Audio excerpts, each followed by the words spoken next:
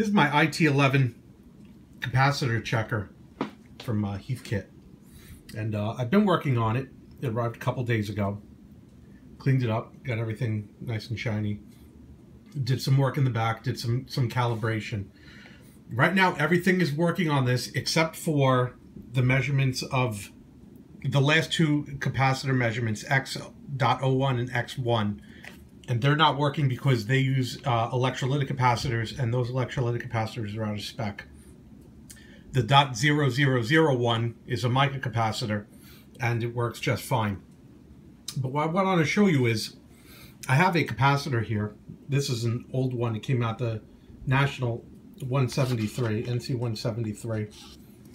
And it's a 0.01 microfarad capacitor, and it's rated at 400 volts. And this is probably one of the primary reasons why people plug in old radios and equipment and it just sets on fire and dies. This tester, probably its most useful function, is to show why that happens. If you look in the magic eye tube here, what you'll see is when it's open like that on the bottom, when that area is not closed, that means there's no current flowing through here, or I believe less than 2 milliamps opens it all the way. Something really small. And basically, what I'm going to do is I'm going to ramp up this DC voltage, and each time I'm going to watch and see what happens with that eye. I've already tested this one, obviously. That's why I'm using it for this demonstration. Now, the equipment which it was plugged into saw about 250 to 300 volts DC normally. You know, it was basically part of a circuit for plate voltage. However, if you were to look at this capacitor on a capacitor checker, you would find that it was slightly out of spec with regard to capacitance. But what you can't check on a modern capacitor checker is the amount of DC voltage that has to run through it, and how much that DC is going to leak through and treat the capacitor more like a resistor.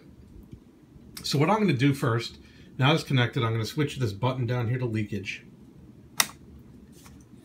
And what you saw is, because there is a current that flows while the capacitor charges, it immediately stops, it stops the flow of electrons once the capacitor becomes saturated.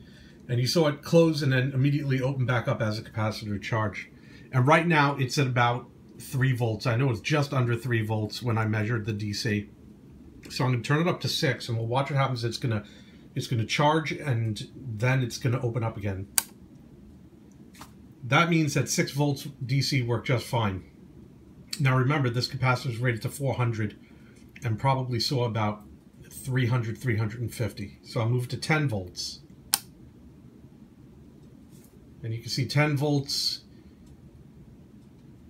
It opened up, but it's really slow, and it hasn't completely opened back to where we want it.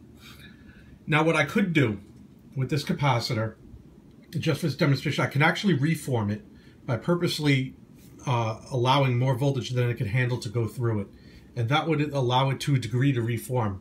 This would open up very slowly, but once current stops flowing, the capacitor is very sensitive. I get my hand near it and it changes.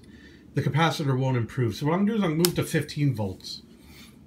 And with that completely closed right now, this capacitor is like a resistor, and there is current flowing through it from positive to negative. And it is not acting like a capacitor. Now, mind you, we're at 15 volts. 300, 350 volts, that would be a problem.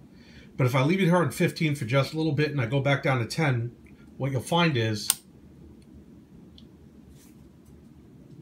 that 10 now acts as a capacitor. But this is really, this is not a really good way to do this with regard to trying to reform a capacitor. There could be other issues. There could be arcing or whatnot. And we only went from 10 to 15. To get this thing up to 400, obviously, I wouldn't want to run this tester past 15 or 25 at this point. There's 15. And there's 25. Just what you're seeing is there's just current flowing straight across it.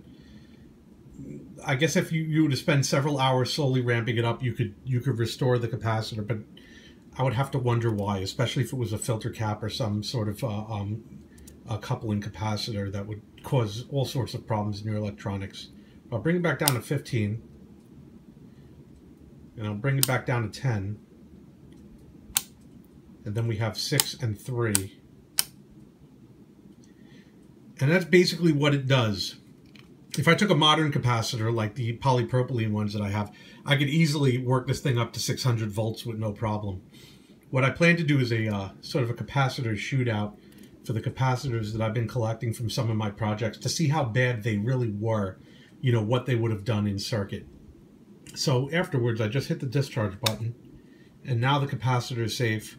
Not that it was really dangerous at 6 volts, but if you're running up to 600 volts, you definitely want to discharge a capacitor before you touch it.